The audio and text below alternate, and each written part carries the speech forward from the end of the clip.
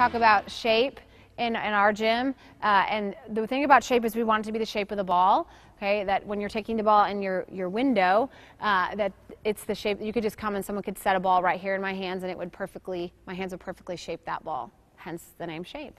So we're in our shape, and when we talk to little kids, we talk about having a wrinkle in your wrist. That way you know your thumbs are back. So if you can see my wrinkles in my wrist, I always tell them that's not because I'm an old lady, but because I have my hands in the right position. Okay, so we're in shape, our thumbs are back, our fingers are wide so we can shape that ball. Our shape kind of starts right about our belly button.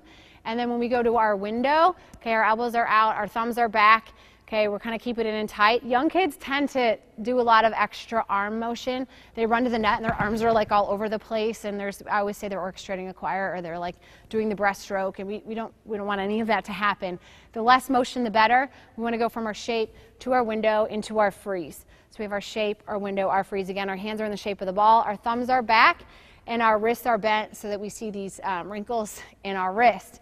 Okay, the other key thing is then we talk about what our feet are doing, what our hips are doing.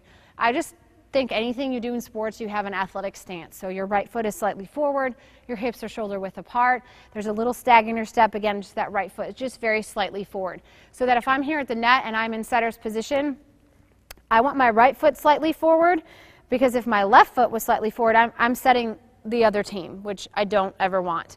Okay, so, and my hips are always going to be square to my target. So in this case, as a setter, it's whoever I'm setting. Okay, so I want to always make sure my hips are square. So the other piece is our feet. We know our shape, our window, and our freeze.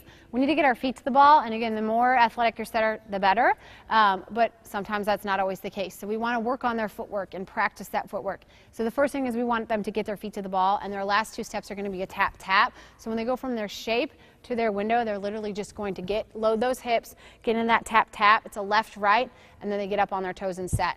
Obviously, as they progress and get better and older and stronger, we want them to be in the air. We want them to jump set so we can eliminate some of the space between our setter and our hitter and get the ball into our hitter's hands a little faster. But we're going to just show you the progression of these skills and how we can practice them.